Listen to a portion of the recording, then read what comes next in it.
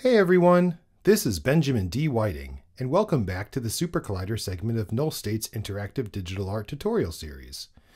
Last week we went over installing SuperCollider on Mac OS, Windows, and Linux. We also entered and evaluated our first sound-producing bit of code. This week we will cover the language's idiosyncratically flexible syntax. SuperCollider is a high-level programming language, and like with any language, it is imperative to understand its syntax to be able to communicate with it effectively.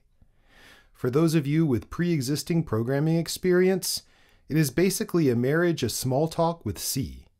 If you're accustomed to either one of those languages, or even other C-like languages like Java, JavaScript, and so on, it won't take too much of an adjustment period to get into the swing of things. By the way, I will be making exclusive use of the Mac OS build of SuperCollider for the foreseeable future. It's important to know this as key commands will be slightly different than what you will need to press in the Linux and Windows builds of the IDE. I will do my best to state what keys to press for all three languages, but in case I ever forget, the rule of thumb is that key commands that begin with Command in Mac OS will begin with Control in Windows and Linux instead. Furthermore, though this is a very subtle difference, Apple makes a distinction between Return and Enter on their computer's keyboards, with Enter being the one that's paired with the number pad. Other platforms make a distinction as well, but both keys are typically marked Enter. One just has to know under what circumstances the Enter key by the number pad will have different functionality. For those of you on PCs with both keys marked Enter, you will need to stick to the one on the QWERTY side of things, not the number pad. Let's start by booting the server. In case you don't remember or had skipped the first episode, you can achieve this by pressing Command B or Control B on Windows or Linux. As you can see, our server has booted successfully, as we can tell by the messages posted in the post window, and the units of measurement in the little server widget on the bottom right of the screen are happily glowing green. Now let's take a look at the code we entered last episode.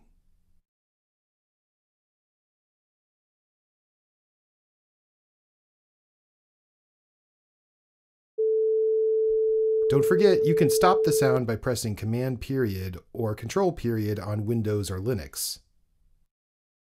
If this looks overwhelmingly cryptic to you, don't worry, we're going to break it down into each of its constituent parts. First, notice that a good chunk of the code is enclosed within these curly braces. All of the code involved with the construction of the sound is enclosed within these braces. This comprises what is called a function.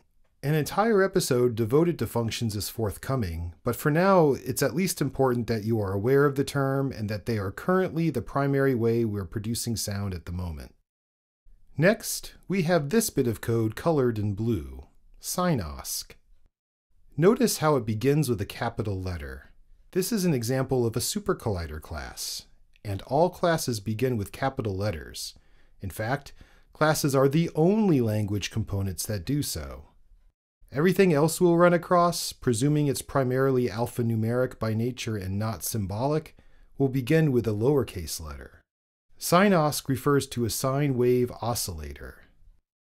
This class calls upon the oscillator UGen being short for unit generator, and is responsible for producing the waveform. SignAsk is followed by a dot and two lowercase letters, AR. These two letters are short for audio rate and is what is known as a class method. This class method tells SignAsk to utilize the audio sampling rate when calling upon the UGen.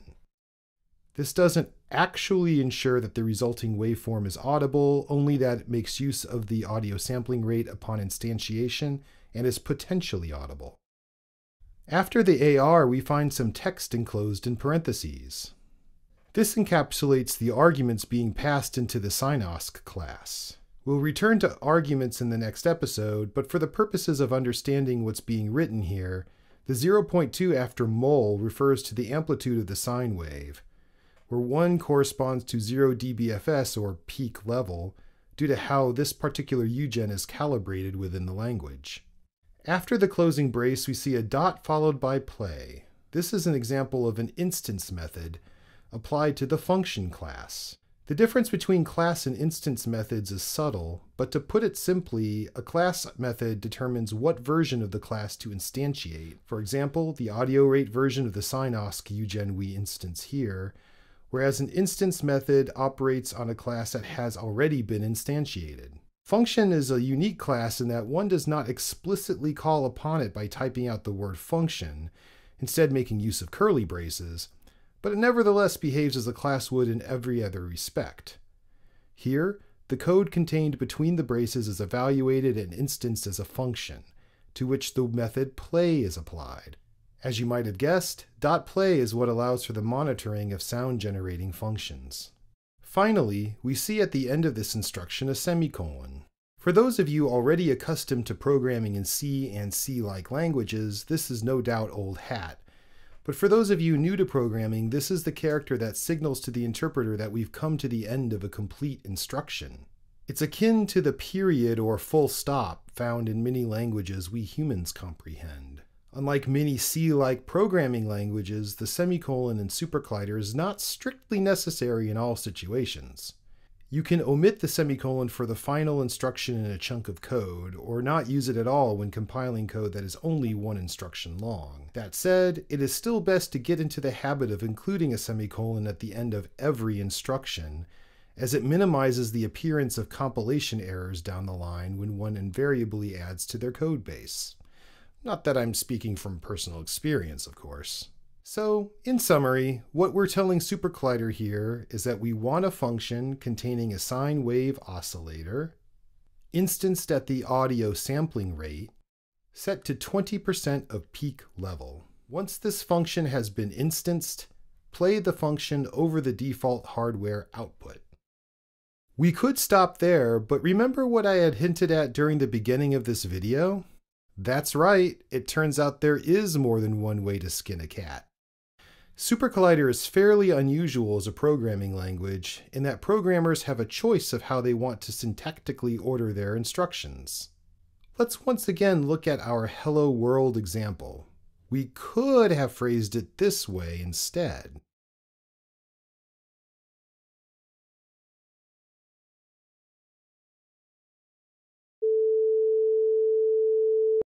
The result is exactly the same, but we're putting function's instance method, the verb if you will, at the beginning of the instruction instead of ending with it.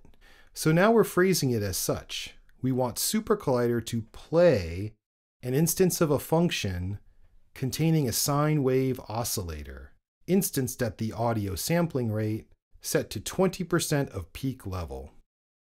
This is an example of function call notation, commonly found in C-like languages. As a rule of thumb, x.method is equivalent to method parentheses x.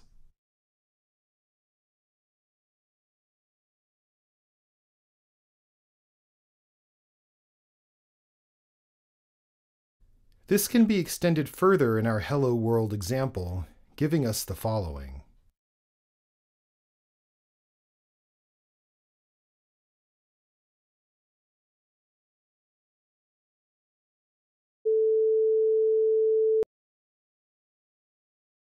Here we're telling SuperCollider to play an instance of a function containing an audio rate instanced class, that being SignOsc, and played at 20% of peak level.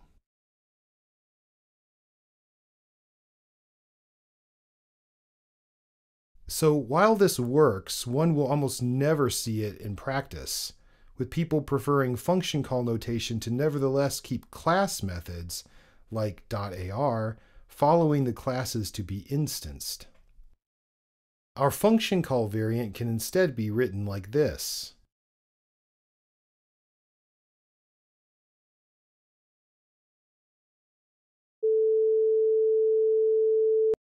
As you can see here, we're omitting the parentheses. This is because instance methods of function, or instance methods of other classes that allow for a function as its first argument, provided none of the other arguments have values other than their defaults, allow the programmer to dispense with the parentheses, as all relevant code is enclosed within the function's curly braces anyway. Finally, it should be noted that in SuperCollider, the amount of white space used doesn't matter, so long as white space isn't included within individual elements such as class names, integers, floats, and so on. This mirrors what can be observed among many other text-based programming languages. For example, this could just as easily be written as the following with minimal white space.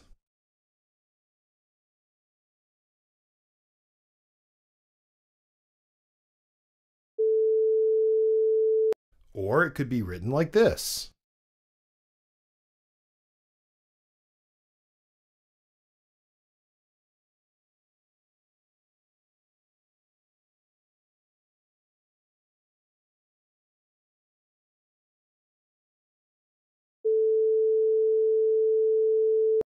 Though this is pretty absurd.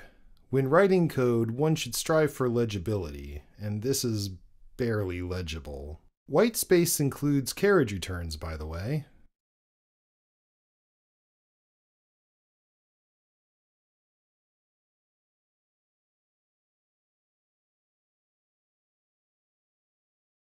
This example is a very common way of expressing code, especially when what is enclosed within bracketing punctuation is long enough to not comfortably fit on one line. Incidentally, I happen to like appending a semicolon even to single instruction sets within a function when written in this fashion, though as mentioned before, it isn't strictly necessary. You may have noticed by now that executing this code results in errors posted to the post window. This is because pressing Shift-Return or Shift-Enter on Windows or Linux will only execute code residing on the line your cursor happens to be. In order to execute multiple lines of code at once, you have two options. You can highlight the lines you want executed like so, and then depress Shift-Return, or the far more convenient method. First, enclose the chunk of code you want to execute in parentheses like so.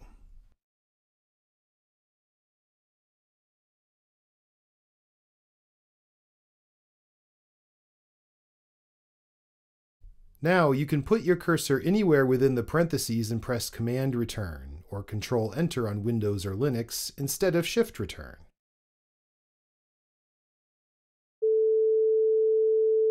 You should see the relevant 3 lines of code flash indicating their successful execution, as well as hear the sign tone I'm sure you're tiring of just as quickly as I am.